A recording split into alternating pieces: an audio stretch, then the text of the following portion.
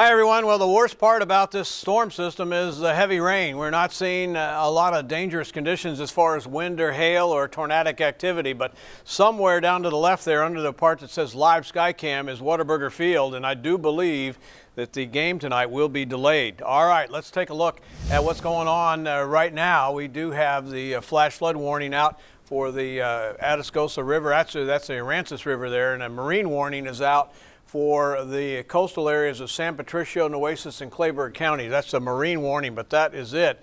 And a flash flood watch indicating more rainfall expected overnight and again tomorrow. This is till 7 tomorrow morning. I'm pretty sure that's going to be extended into Saturday because there's plenty more where this came from. And right now we've got very heavy rain, but it has weakened somewhat as it's moved into the coast and the city here, but it's still coming down pretty hard across the region, and it is going to push on through. Then we'll have a period of light rain for an hour or so before this area comes in from the southwest down in the Hebronville area right now.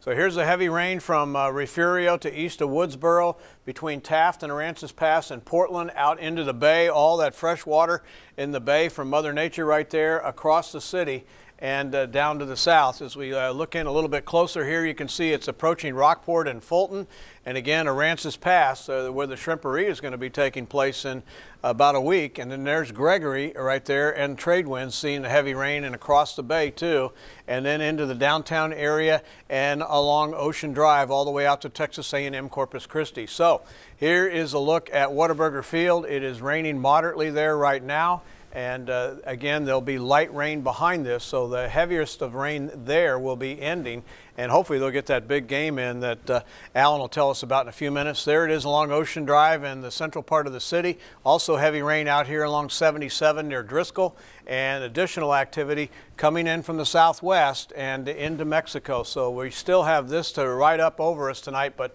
with the atmosphere cooling off, it'll be stable, and that's indicated by the potential hail, as there isn't any in the region right now. So that is certainly good news.